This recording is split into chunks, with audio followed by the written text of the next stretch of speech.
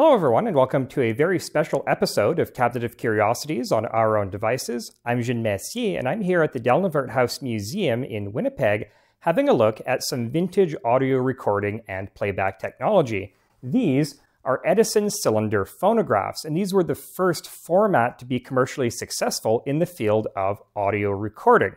Now, this format would have dominated the early recording industry from the 1890s until the mid-1910s, early 1920s, when it was completely superseded by the more familiar gramophone record. Now, quite some time ago, I was at a flea market and I came across a box full of Edison wax cylinders, and I bought the whole lot and thought it might be interesting to play them on camera in order to find out what sort of music the Edwardians were listening to. Now, knowing that the Dalnavert House Museum had a pair of working phonographs, I called them up and they were kind enough to accommodate me and let me record in their beautiful parlor here. So we're going to be doing a number of things in this video. We're going to be discussing the development of early recording technology. We're going to look at how these two machines actually work. We're going to be playing that entire collection of wax cylinders to see what we can find on them. And we have a special treat. I will be joined by Mark Traynor, who's the director of the Dalnavert Museum, and he has done a lot of research on the cultural impact of music in the Victorian era. So we will be discussing the impact that recording technologies like these had on that scene and on the culture more broadly. So lots to look forward in this video. But first, a brief prehistory of audio recording. Now, what's interesting is that the ability to record sound far predates our ability to play it back. As early as 1806, the English scientist Thomas Young of double-slit experiment fame conducted an experiment in which he attached a stylus to a tuning fork and then drew the stylus across a piece of smoked glass, thus recording the trace of the audio wave. About a half century later, in 1857, a French inventor named Édouard de Martinville created a device known as the Phonograph, which allowed the recording of ambient sounds, including the human voice, in a similar fashion. So this consisted of a speaking horn with a thin diaphragm and a stylus, and when you spoke into the speaking horn, the diaphragm would vibrate and the stylus would etch out the pattern of the words being spoken on that smoked glass. Now, of course, you couldn't play this back. The technology didn't exist at the time. But recently, one of these recordings dated April 9th, 1860 was rediscovered and scanned, and a computer was used to reconstruct the audio. And they found that it was actually one of Martinville's associates singing the song Au clair de la lune.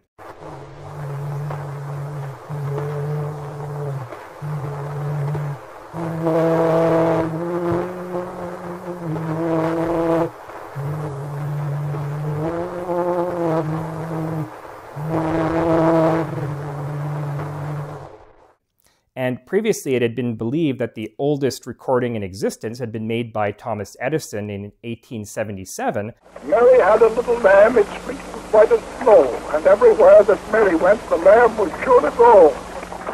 But now we know that we actually have a recording from a full 2 decades earlier. So another inventor who experimented with the phonograph was Alexander Graham Bell, the inventor of the telephone, although his contains something of a grisly component, an actual human ear taken from a medical cadaver. And what he did was he mounted this ear in a frame, he fixed a piece of straw to the bones of the inner ear, and then drew a piece of smoked glass across that stylus as he spoke into the ear, achieving the exact same effect as de Martinville. And this is actually pivotal in the development of the telephone because early on, Bell believed that any device for transmitting the human voice would have to pick up every component of that voice, every sub-frequency separately, multiplex all of this together, send it down one wire, and then separate it out and play each frequency separately. He thought that the human voice was very, very complex. But this showed him that any sound could be reproduced using a single waveform. And this led to the development of the practical telephone, where you have a diaphragm that picks up the sound waves, converts it into a pulsating electric signal that can be transmitted through a wire, and then reconstituted at the other end with an electromagnet and another diaphragm to reproduce the sound. Now, the next breakthrough in the development of sound recording technology was the capability of playing back the audio that was recorded. And this invention is typically attributed to Thomas Edison, and with good reason. But like with many inventions, a lot of different people came up with the same idea at the same time. And indeed, 7 months before Thomas Edison would demonstrate his first phonograph in November 1877, a French poet and sometimes inventor, Charles Caux, wrote down some ideas in which he proposed engraving the sound trace onto a soft medium, such as wax. You could then put the stylus back on, and it would follow the trace and allow you to play back the audio. And he took these ideas, put them in an envelope, and delivered them to the French Academy of Sciences, which was the standard method for gaining primacy over an idea. But unfortunately, he didn't have the financial resources to build a working prototype, so it fell to Edison to make the first demonstration of auto recording and playback. So Edison's first phonograph consisted of a metal cylinder with a spiral groove cut into it and coated in a thin layer of tinfoil. Then you had a diaphragm and a blunt stylus and a speaking horn, and when you spoke into it, the stylus would vibrate and it would emboss the pattern of the sound waves into the surface of the tinfoil. And this vertical recording style is known as the Hill and Dale method, which would be standard for Edison phonographs for quite some time. Now, as with everything else he developed, Edison immediately tried to market this invention, but it wasn't actually a success the first time round. This is because the tinfoil was very fragile. It tended to tear or wear out really quickly after only a few replayings. It was very tricky to use, and the audio quality was terrible. So it only ended up selling a couple of units as a curiosity at the time. It was a sensational curiosity, but still not a commercially viable system. So Edison just abandoned this idea, put it by the wayside, and moved on to other things. And it fell to others to develop the basic idea into a commercially viable audio recording format. And one of the main institutions involved in this transformation was the Volta Laboratory and Bureau, which had been set up by Alexander Graham Bell and some of his associates in Washington, D.C. And they took Edison's phonograph and improved it by replacing the tinfoil with a hard wax and replacing the embossing process with one that actually engraved the sound trace onto the wax. And this was a lot more durable and could withstand a lot more playback.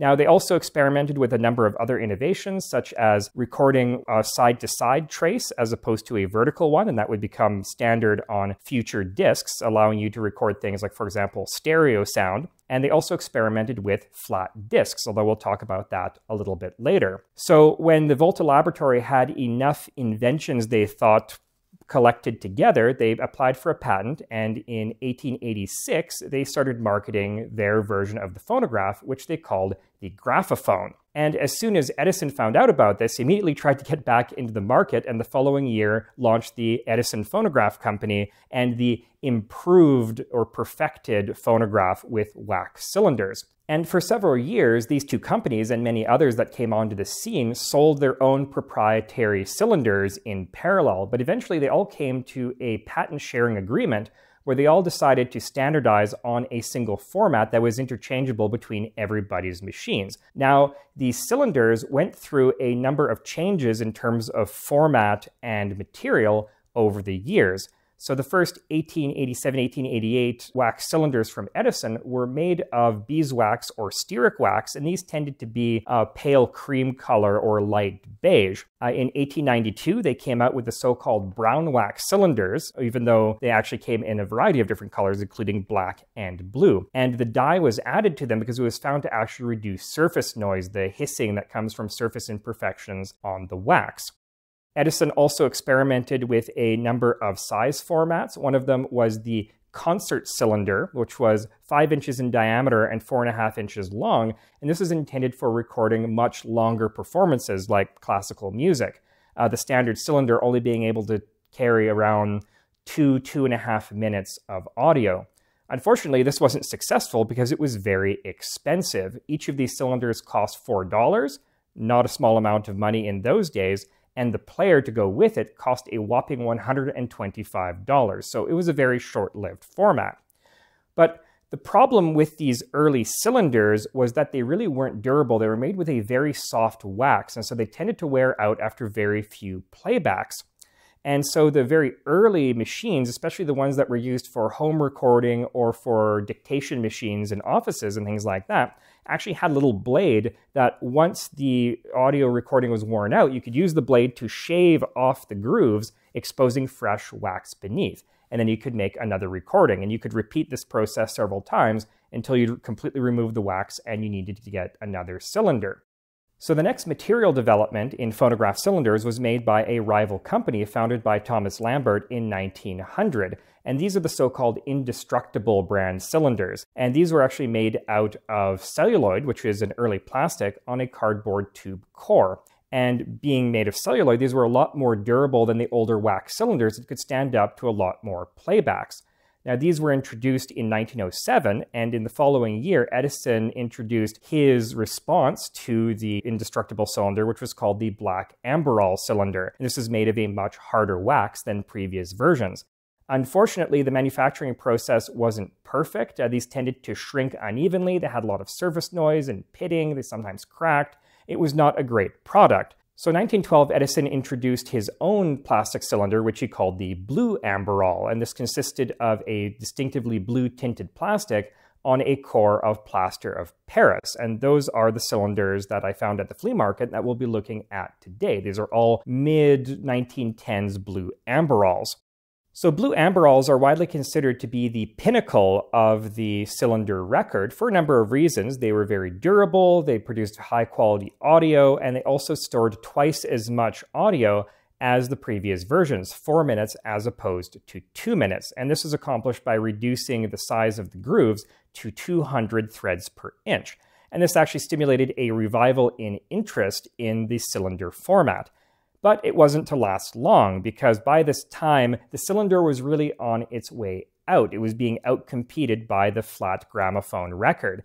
And indeed, a lot of the other recording companies at the time, such as Columbia, ditched the cylinder entirely for records in around 1912, 1913, leaving Edison as the sole manufacturer of cylinders. And Edison continued to produce cylinders even after it introduced its own flat record, the so-called diamond record, in 1913. And interestingly enough, that was not compatible with other companies' players because Edison persisted in using the Hill and Dale recording method as opposed to the now standard lateral method. And he continued to produce cylinders for quite a few years, but these were mainly reissues of music that was originally recorded on the diamond records. This is sort of like somebody coming out with CDs, but still offering the music on vinyl for people who still have turntables and haven't bought a CD player. But by the 1920s, the cylinder had fallen completely out of fashion and had been almost completely replaced by the gramophone record. And there was a couple of different reasons for this change in format, the main one being reproducibility. In the early days, there wasn't any good way to reproduce cylinders from a master recording. So what you ended up with was the very inconvenient situation of having a recording artist in the studio for hours or even days on end recording endless takes of the same song to record individual cylinders. And so no two recordings were ever the same. Later, they came up with pretty crude methods for mass producing copies. So for example, they would make a master recording and then play this on a phonograph that was connected just via the speaking horns or via rubber tubes to other phonographs, and they would mechanically transfer the sound onto other cylinders. But again, the quality would degrade with each generation of recording, and the master recording being made of wax would also degrade on its own. It wasn't until 1902 that Edison developed a process for creating metal molds that could be used to make multiple copies of the same recording. And this involved electrodepositing a thin layer of gold onto a wax master and then depositing many layers of other metals like copper over top of this to create a solid metal mold. And then you would melt the original wax master out of the mold to just reveal the metal with the grooves molded into it. And then you could use this to stamp out as many copies as you wanted of the original recording. And the Edison company used the fact that they had gold in the process to their advantage in marketing because they called them gold molded records. And so this is what we have right here in this cylinder. But that was still kind of a cumbersome process, and it was much easier to manufacture in large numbers a flat disc. Now, the invention of the gramophone disc is typically attributed to German inventor Emil Berliner, but as with any other invention, like I said before, a lot of people were experimenting with this at the same time. Indeed, when the Volta Laboratory was experimenting with the first phonograph cylinders, they were actually experimenting on the side with flat discs, and the turntables they eventually produced had the record mounted vertically rather than horizontally. And the neat reason for this is because when they were originally experimenting, they had the records mounted to the shop lathe, which of course would hold them vertically. Now, Emil Berliner came up with his idea in around 1886, and his original idea was to have a metal disc that you would put an acid-resistant coating on, and then you would use the cutting head on the recording machine to cut through the resist, and then dunk the whole thing in an acid bath, and it would etch in the grooves to the metal. And of course, this is a horizontal or lateral engraving method, as opposed to a Hill and Dale method. This later evolved into directly cutting the groove into a zinc master and using that to stamp records out of hard rubber, shellac, and then later vinyl. Now, interestingly enough, Berliner had great difficulty in Germany finding funding to develop his inventions. The very first gramophones were actually kids' toys that used records made of chocolate. So a child could buy this miniature gramophone and the little discs made out of chocolate, record some audio, play it back a couple of times, and then eat the disc, which I think is just a really neat little toy. Eventually, he moved to the United States, and he managed to get financing and start the gramophone company, and through a whole bunch of betrayals and mergers and schisms and reorganizations and all sorts of corporate skullduggery, that eventually became RCA Victor, one of the greatest producers of recorded music in history. But that's a little bit beyond the scope of this video, where I wanted to really just focus on the brief heyday of the cylinder recording medium. Now, in these videos, I tend to just talk about how a technology was developed and how the technology itself works. What I tend to discuss less is the cultural impact of technologies.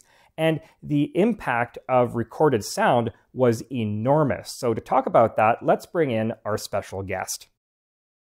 So I am joined here by Mark Traynor, who is the director of the Dalnavert Museum. Why don't you tell us a little bit about the house, its history, and your role here at the museum? Sure. So Dalnavert was built in 1895. It is a typical upper middle class home from that period in Winnipeg, and it was built for the family of Sir Hugh John MacDonald. Hugh John MacDonald was the son of Canada's first Prime Minister, John A. MacDonald. So he himself was a minor political figure. He practiced law here in Manitoba, in Winnipeg, and he did have some involvement in politics. So he was very briefly Premier of Manitoba. He served one of the shortest terms. How long was that? I think it was approximately 6 months. So that is very short. It is extremely short. And he also was a federal minister in Tupper's cabinet at one point as well. But he wasn't the political animal his father was, and he was less inclined to be in the public sphere. Anyway, he raised his family here. He had 2 children, Daisy and Jack. Jack died as a young man as a result of diabetes. Hugh John later became a police magistrate and was again a popular figure and a well-known figure in Winnipeg. He died in 1929, and at that point, his wife, Lady MacDonald, she sold the home and much of its contents and downsized, moving to Osborne Village. The house then became a rooming house, mostly for women at that time until the mid-1960s. At which point it was due to be demolished, actually, to make way for a parking lot. And the Manitoba Historical Society managed to raise funds, step in. They purchased the home, and it became a museum, was opened as a museum in 1974. So the museum itself is less focused on the McDonald's and really more focused on giving visitors a sense of what an upper middle class Victorian home would have been like at that time. This was, again, it's a unique home in that it had all mod cons, so piped hot water, it had electricity, so it was, there's lots of interesting examples of what would have been new technologies at that time featuring here.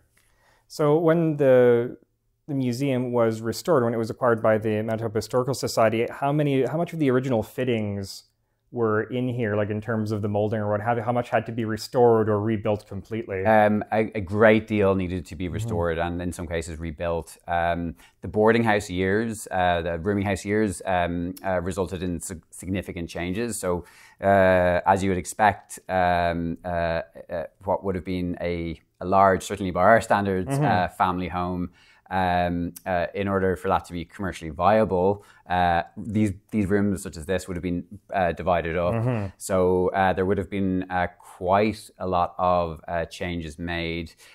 Even the staircase itself, it's now in its original position, but during the rooming house years, it was actually on the opposite side of the hallway there. So quite a lot had to be rebuilt. However, there were features that remained intact. So, for example, there's a speaking tube, which was a means of the servants communicating with the family. So that was in place. And the structure of the building itself was largely in good condition. And so many of those original features were simply restored. So it was easy to tell what the original layout of the house was as opposed to later additions. Yeah. I mean, there were a number of really useful sources from the period. So when the house was, shortly after it was built in 1895, there were some accounts in newspapers, sort of in the social pages, giving quite detailed descriptions of the house and its features. So sources like that were really, really useful when they came to restore the building. As well as that, when Lady MacDonald moved from the home, we have a copy of the auction list. So we have a good sense of her taste, the family's tastes. And in some cases, we do have artifacts that did belong to the family that were either donated by people who had acquired them at that time, or in some cases they came from the relatives of the MacDonalds. So quite a bit of detective work. Yeah, exactly. And I mean that's I feel like we're still on a daily basis doing detective work and finding new things. There's always new discoveries in a home like this. Neat. So yeah, so we want to talk about early recording technology. So we have two rather fascinating artifacts here. So what time periods would these two have been from, these two phonographs? So this phonograph here is older. This is from 1898. This one here is a little more modern, from 1913. And so they both work on the same premise and basis, and they both will play wax cylinders, like we have here. This is an artifact in our collection, whereas this phonograph here we use as a demonstration piece, so we can actually play this machine. Yeah, I'm very excited to see what we'll find on those cylinders. Yeah. But let's talk a little bit more about the cultural impact of recording, because one thing we take for granted today is having recorded sound and recorded images, and this is not something that we could have for most of human history, where, okay, you could write down the words of a speech, you could note down music with musical notation, but you could never recreate a particular concert or a particular speech. We didn't have the sound bites. You could write down the Gettysburg Address, but you have no sound bite like we will fight them on the beaches or yesterday, December 7th. So how can you speak to the rather, like, the impact that would have had on people of having these ephemeral things, these ephemeral speeches sort of set in stone, and also being able to hear people that are now deceased. That must have been rather spooky. Yeah, I mean, it had a major impact almost immediately, both within the scientific community in terms of the technology that was evolving, and there was lots of we think of Edison, but of course there was many players in this sphere. In terms of the public, there was a kind of great excitement about it and around its potential uses. So we think about its impact in terms of music, but almost immediately people were thinking about things of more functional uses for technology such as this. So it was it had potential for dictation. The telephone was also emerging at this time, and so the idea of being able to record telephone conversations or messages was significant. Even in terms of toys, like Edison did develop a quite frightening doll with recorded sound, and then there were people were also interested in the fact that just as with photography, it allowed you to capture quite an accurate image of a deceased loved one, for example.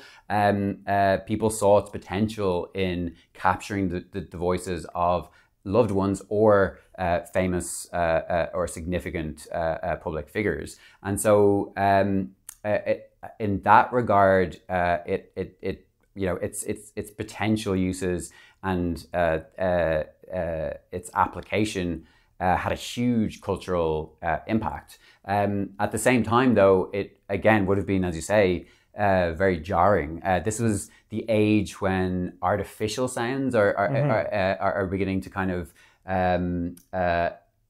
sort of flood both public and private spaces. And so, if you were living 100 years prior, even 50 years prior, the experience of listening to music, of engaging with, say, significant political debates or speeches was radically different. And so naturally enough, you do have people who are suspicious of this technology, those who feel it will have a negative impact on society, and particularly younger people. Things have not changed. No, exactly. We're always fearing for the young.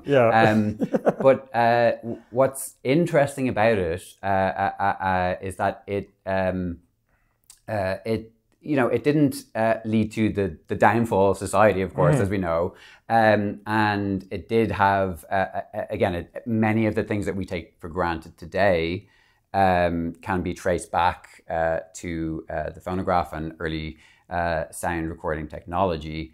But it also, in turn, technology shaped culture. So music itself changed and evolved in part because of the restrictions of the technology required it.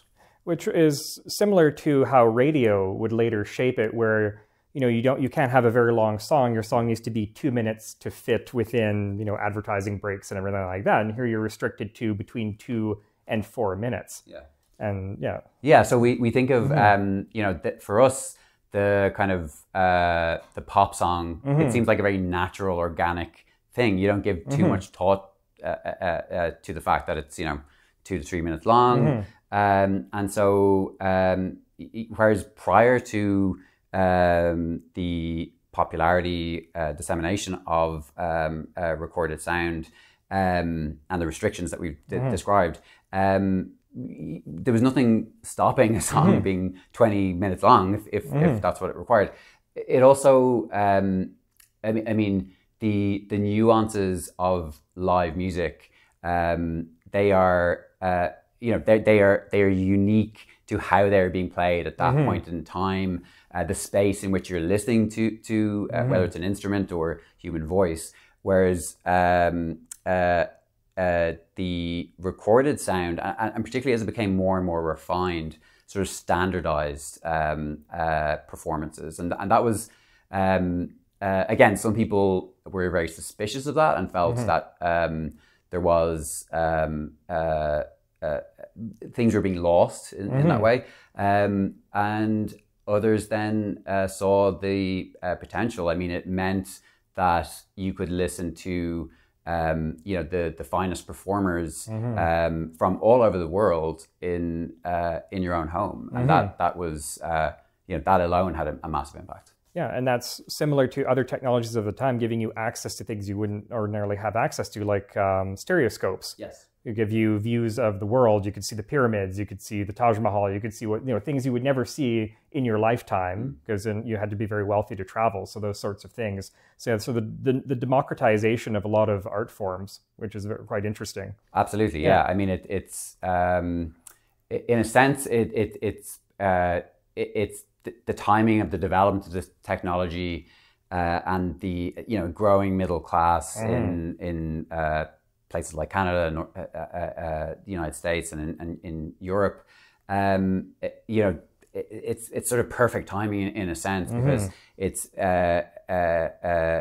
making these forms far more accessible, and it's giving people an opportunity to explore beyond the kind of the local or even the national.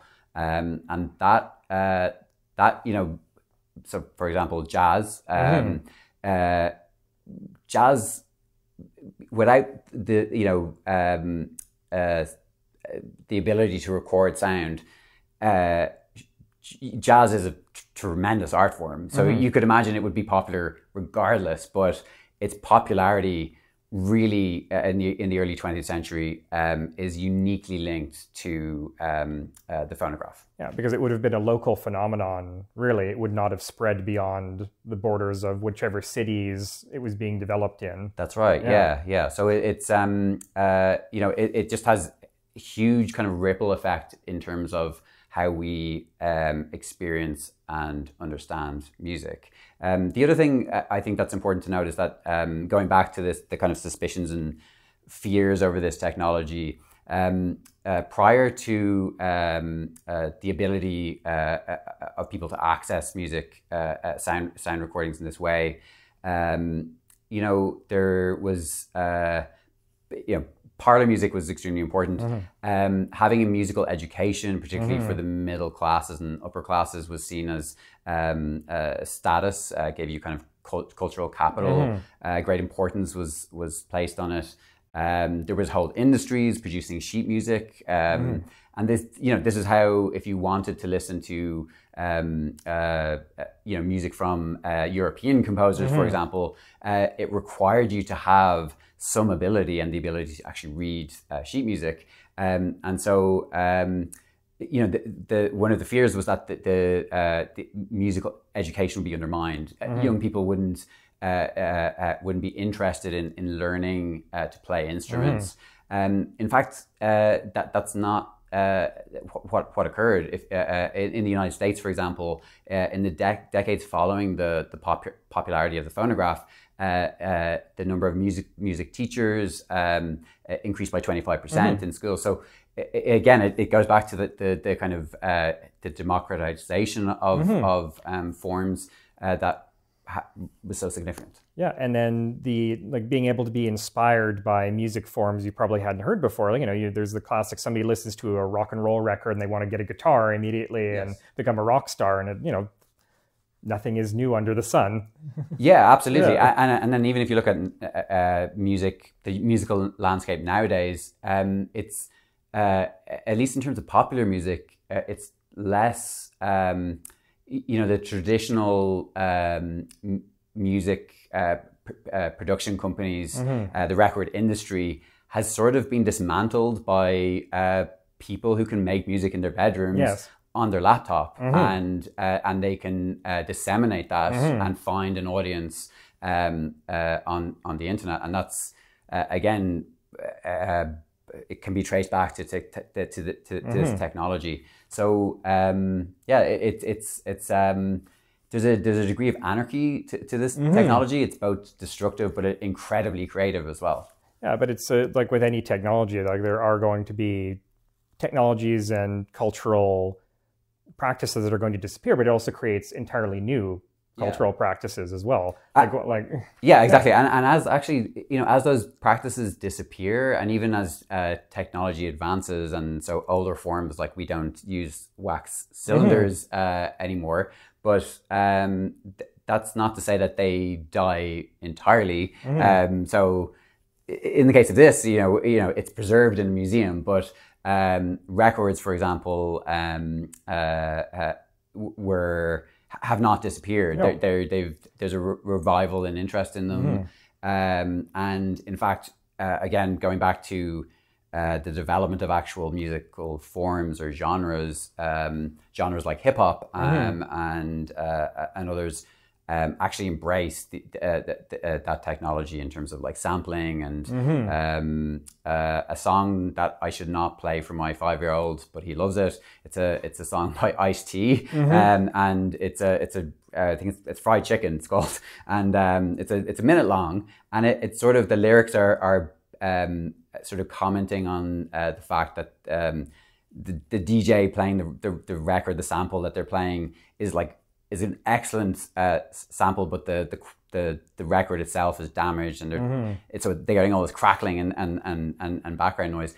But they turn that sort of fault into an aesthetic feature of the song. Yeah, well, the process of like scratching, doing record scratching or what have you, like that is in itself an art form, and it is a sound that has been used to create a new form of art. Yeah. So the possibilities, and with recording, where you're able to splice things together and create music in a way that you wouldn't have with live music.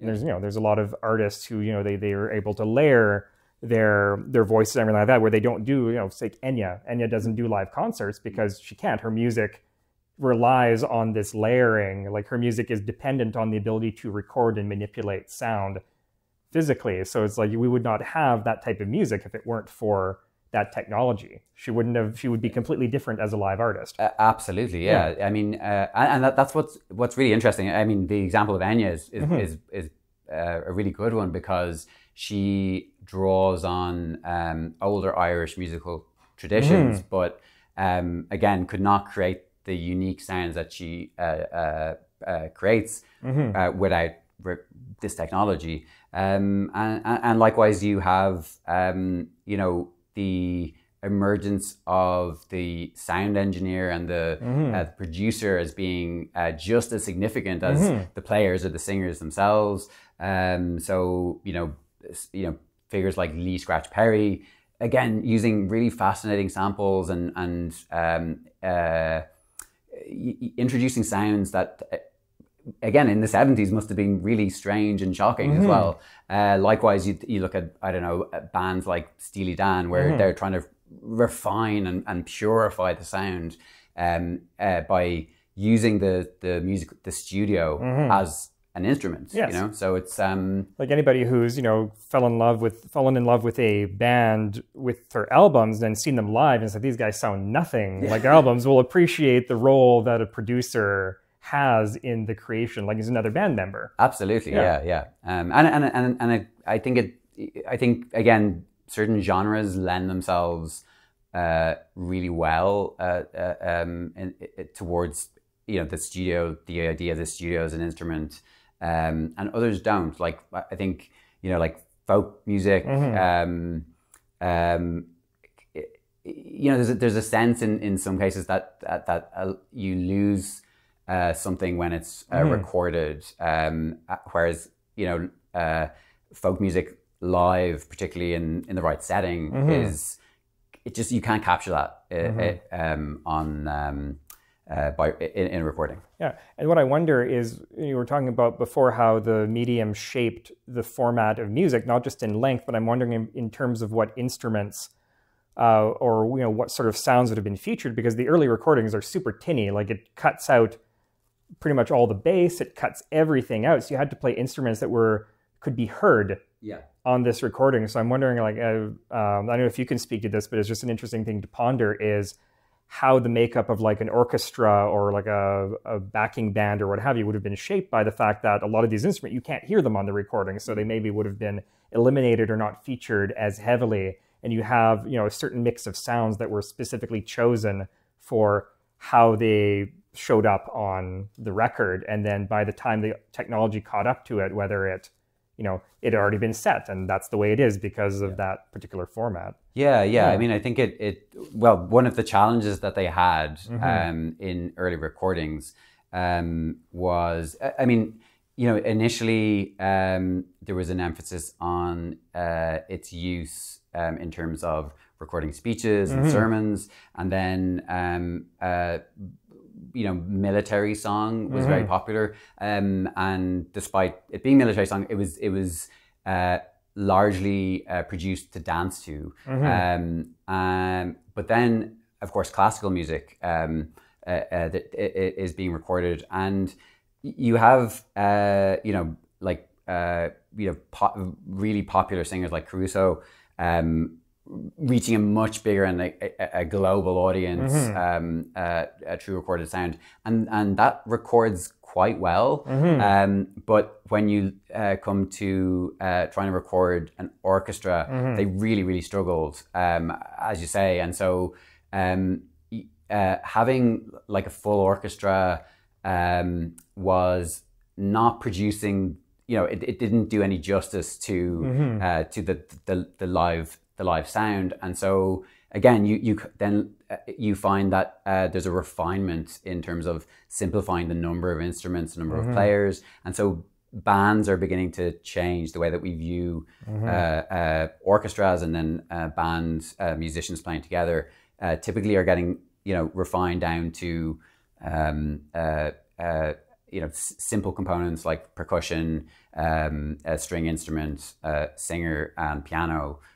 So yeah, again, it's changing the way that musicians themselves played together, and the instruments that they tended to play, and also, in fact, the way that they performed, because there's a term that was used at the time, the turn of the 20th century, like phonograph fright, where particularly singers were suddenly aware of the fact that they were trying to create a perfect kind of version of the song, a rendition, and so that resulted in people, singers freezing up, being placed under that kind of pressure.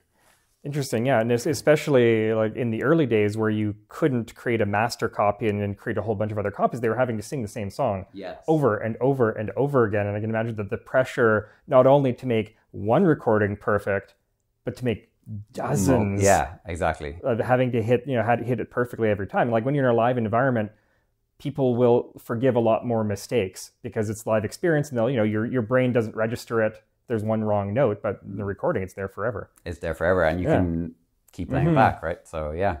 Right, so I see you have some sheet music here. So what sort of music would have been popular in the Victorian, Edwardian era? Like what were people actually singing or playing in their parlors? And how was that impacted by the development of recorded sound? Yeah, so parlor music and the music that was typically played in homes was actually quite diverse, and so forms like military song, obviously classical music, operetta, but it also would have included popular folk. It would have even early examples of jazz. Unfortunately, things like minstrelsy and that sort of style of music was extremely popular. But again, you know, when we think of the Victorians as being, you know, sort of uptight, there were also a lot of like comedic songs and even bawdy numbers that would have been popular. So the taste would have been quite diverse, and that's you know, the evidence for that is in the sheet music and the sheet music industry that was churning out all sorts of genres. Oh yeah, and that stereotype is really challenged by the whole music hall scene, especially in the UK.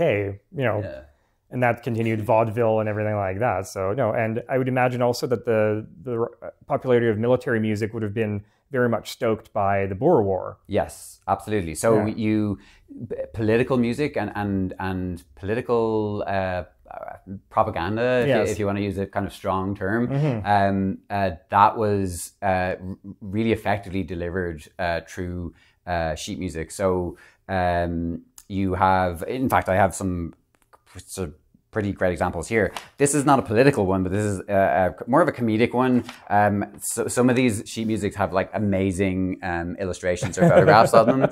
So this one is I Really Am So Sleepy, which I enjoy a lot. But here we go. I've got two, I think, really nice examples, kind of contrasting examples.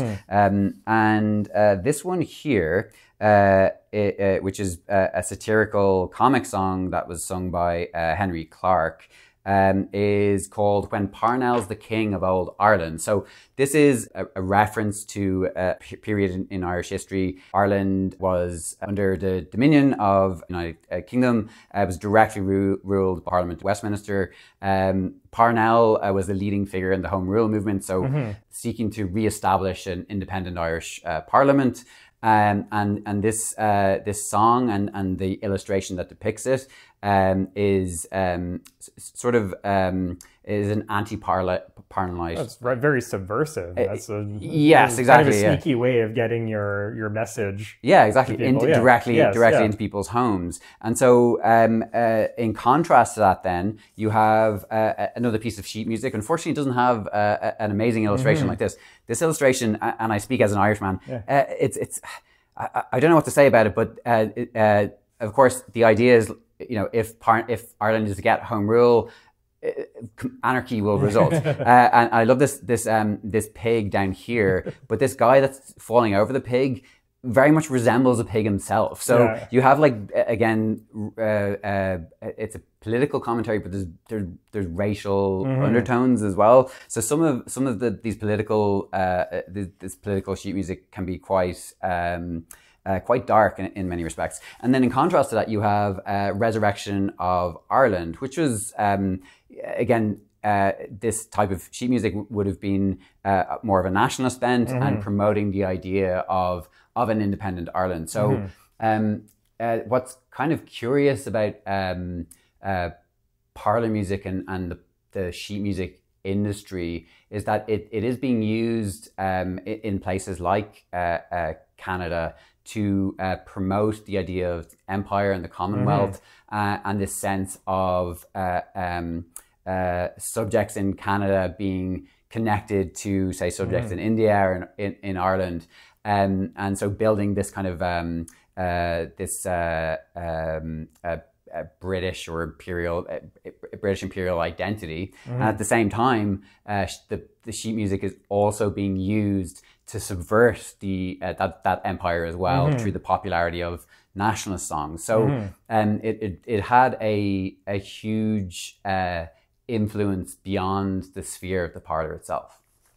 Yeah, so in relation to the impact that the technology had on in the kind of cultural sphere, we've talked about how it changed both musical composition in terms of the shortening, the emergence of the popular song, and it typically being 2 to 3 minutes, but it also impacted other artistic forms, and in lots of really interesting ways. And an example that I find really fascinating is its influence on an older technology, the book, the printed word. And so as technology like the phonograph and then later radio began to emerge as popular forms, you see the aesthetic, you see the kind of function of these technologies being absorbed into literature. So Joyce is a really excellent example of that. He himself was a keen musician and quite an accomplished singer, but he was really interested in the impact that these technologies were having on society and on individuals in terms of their growth and development. And so you have, for example, his final work, Finnegan's Wake, which is a pretty unique book. And that's putting it mildly. And certainly a challenging one. But what's central to Finnegan's Wake, and we tend to think of the practice of reading as being a solitary one. It's of course it does have books and literature have a public sphere, but the actual act of reading itself is typically done alone and in one's head. Finnegan's Wake is unique, or certainly unique for the time, in that it had a really important oral dimension. So Joyce again was drawing upon the much older Irish traditions of oral storytelling and traditions of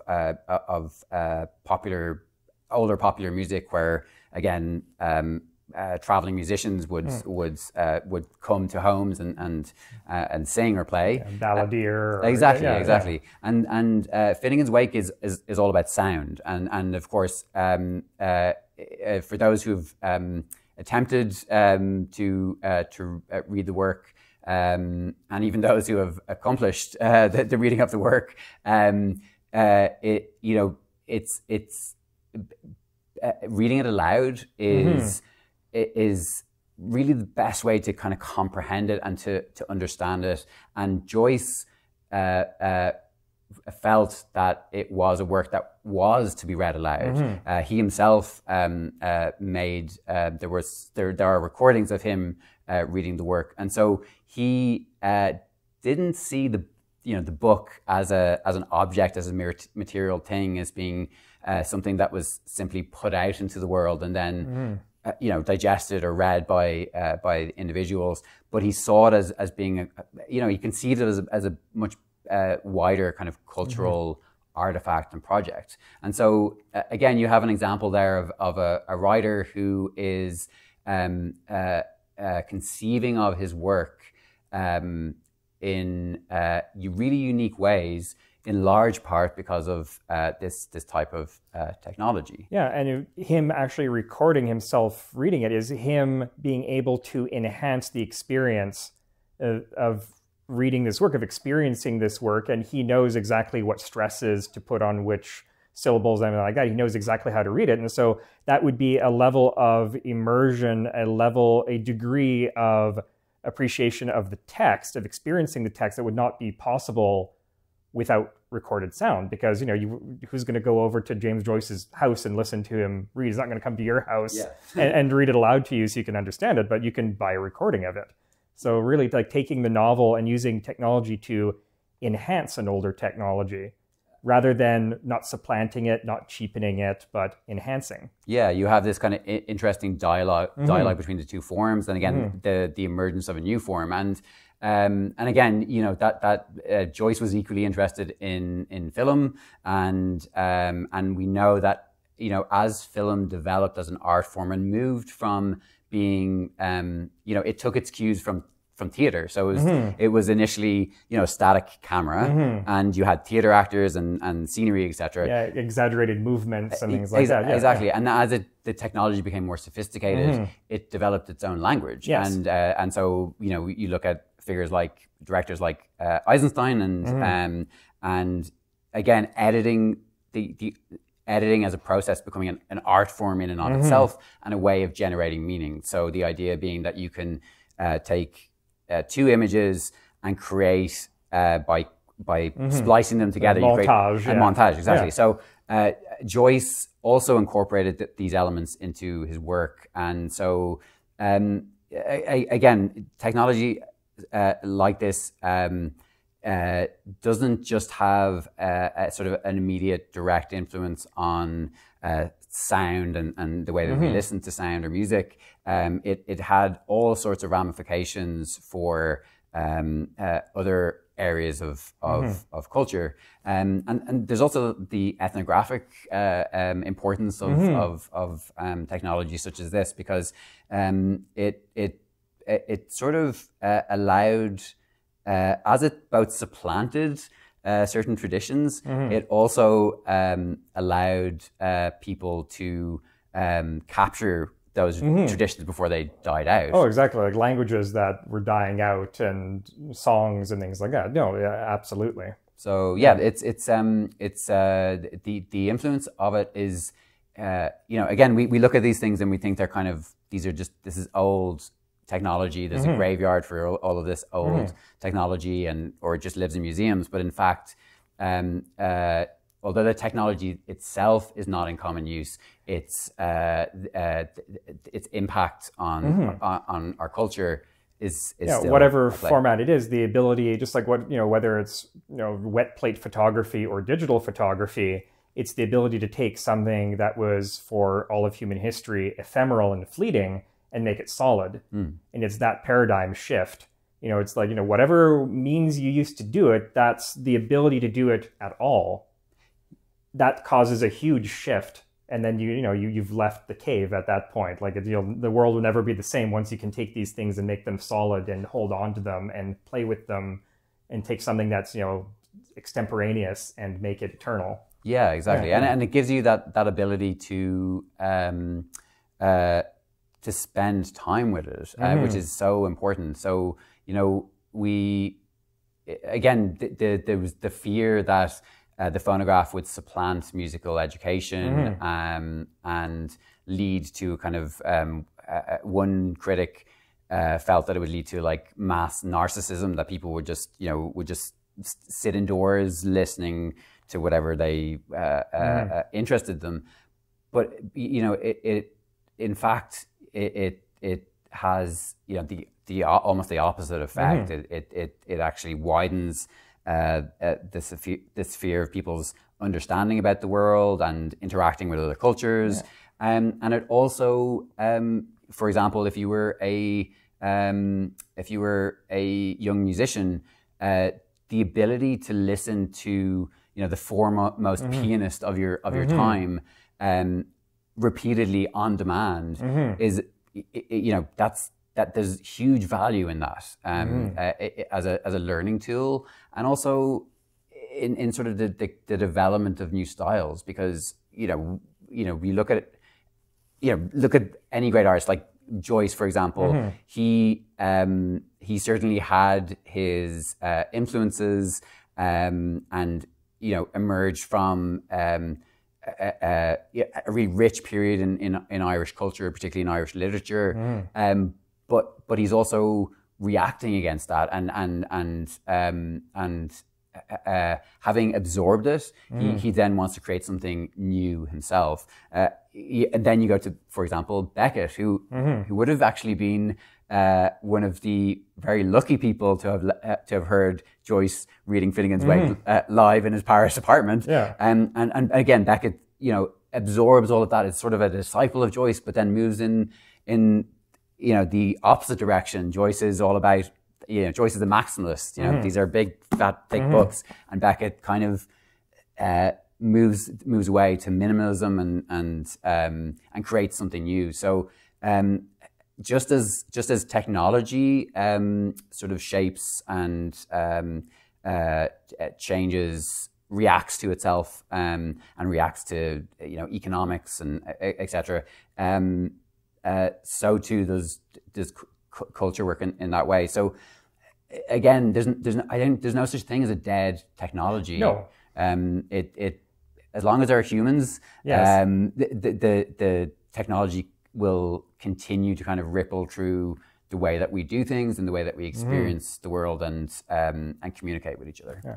And it's interesting you're talking about the fear that people would become narcissistic, would become like too particular with particular types of music. We see that same argument with the internet, where it's like, oh, everybody's got their such specific niches, there's no mass culture anymore. But what we're seeing is that's a good thing, because in the past, when you only had certain ways of experiencing art, you only had a couple of TV networks, you only had a couple of radio stations, a whole bunch of artists were completely shut out because there was a popular taste. There was, there's one way to experience things. There's only one thing that anybody will spend any amount of money on, only a certain amount of airtime. And so there was sort of a monolithic culture. And now with the internet, you have the ability to find whatever you want, like whatever caters to your specific taste. And it means that people who create that specific type of art can reach an audience, and they can create that art, and they're not shut out of the monoculture. And I think this is the same thing here, where there's a concert hall in town. If you want to go listen to some music, it's only whichever bands, whatever orchestras that they're booking, you have a single source of that music. But if you can just buy cylinders, buy records of all this sort of music from all around the world, then yeah, you can experience more, and they'll produce more of it. And artists that otherwise wouldn't have had any exposure at all. Yeah. So exactly. so it's cyclical. We always see the same fears with whatever technologies. It always ends up being the opposite. It always ends up enriching. Absolutely. Yeah. Again, it's that the paradox of both destruction and the creation of something new. It's again, we know from the natural world, that in and of itself is a natural phenomenon. No, absolutely. And so it's always funny that there are these either suspicions or fears or anxieties over these processes, when in fact it's, unfortunately, I think if you live in this universe, that's unfortunately, actually, because it makes it interesting. And the negative impacts always end up being stuff they never thought about. Yes, exactly. Exactly. With fears about the internet turned out to be like other things entirely. Fears about the nobody would have predicted, what the recording industry would have turned into and what it did to certain artists. And, talk about Caruso and how he became like one of the first global music superstars because of recording. And, sort of that system that it created of superstardom. I mean, we saw that with Liszt way before, but in a much larger phase. So yeah, it's very difficult to predict what a technology will do, but for a lot of these technologies, they do sort of enrich our cultural landscape. Absolutely, yeah. So I think we should actually, play some music. Yeah, I think that's a great idea. But no, thank you so much. This has been such a great experience. I thank you so much for your insight on this. This is sort of a dimension that I don't typically cover in my videos. So it's nice to really show how culture and technology intertwine in so many interesting ways. So yes, thank you so much for this. Oh, thank you. And to my audience, 3 quarks for Mr. Mark. Thank you. The Joycean. Yes. Okay. All right, let's play some music. Yeah, okay. So. All right, so yeah, let's actually go through the process of how one sets up one of these phonographs. Yeah, okay. So we actually have a cylinder already in here, but I can take it out. So let's pretend I've just nipped out and purchased whatever the hottest wax cylinder is. So it's just gonna slide onto the unit here. To power it, of course, this is not powered by electricity.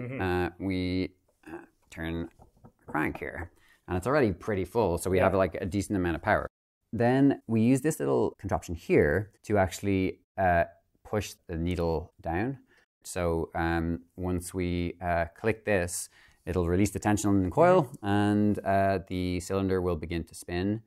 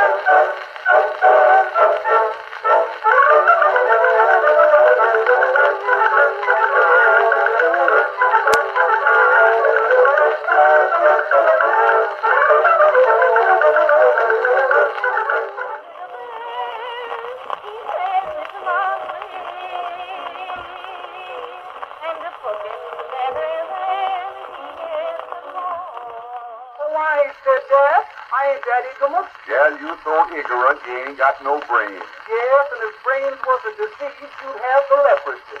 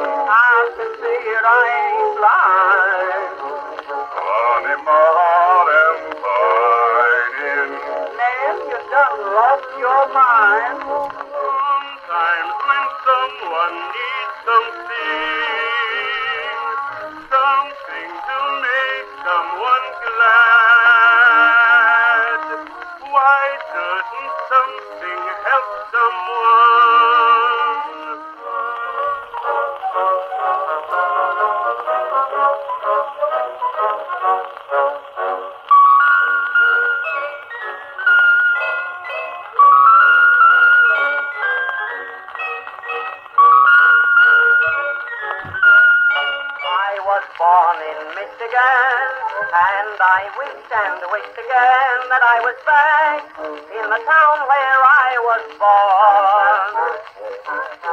There's a farm in Michigan, and I'd like to fish again in the river that flows beside the fields of waving corn. You know a thing about this melody. Sha-da-da, gee, that's sweet. Sha-da-da, that can't be beat. Oh, mama, ain't that fine?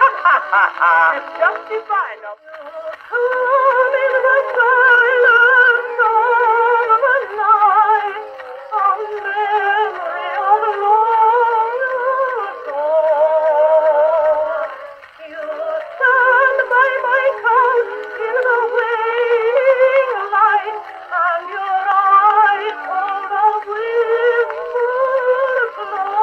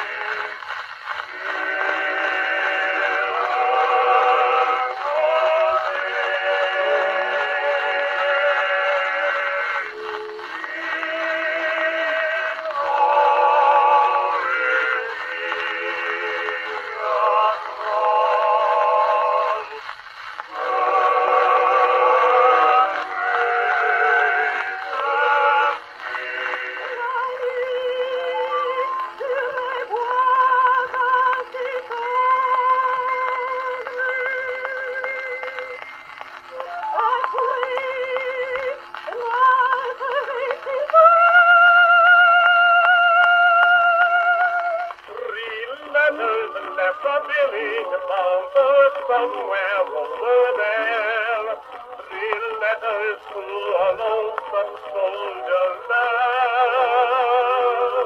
Each one a loving story told, each one was worth its weight in gold.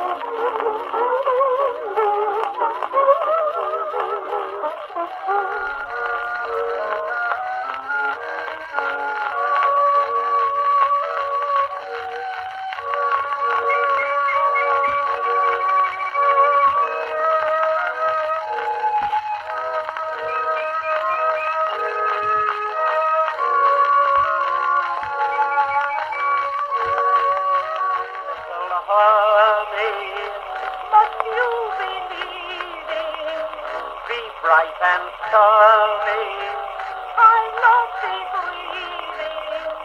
Just dry your tears, dear. It's not for years, dear. I'll soon return to you. Boom, boom, come gather, gather around. Boom, boom, jazz lovers from every town. I've got something that I'd like to introduce you to. It's new. It's new. Boom, boom, it's got a funny name. Boom, boom, that's going to win its fame. With your kind attention, I will mention it's very sounds to you. they call it Jazz.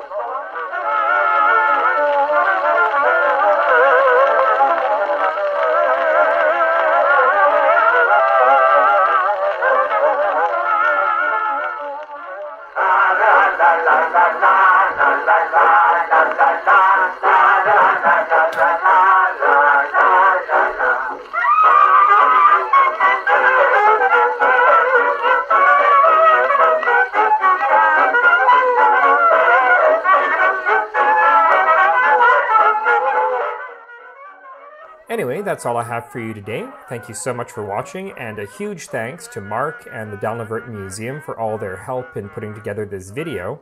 If you're interested in any of the music featured in this video, I do have full recordings. They are, to the best of my knowledge, in the public domain, so just drop me a line and I can send you whatever files you want.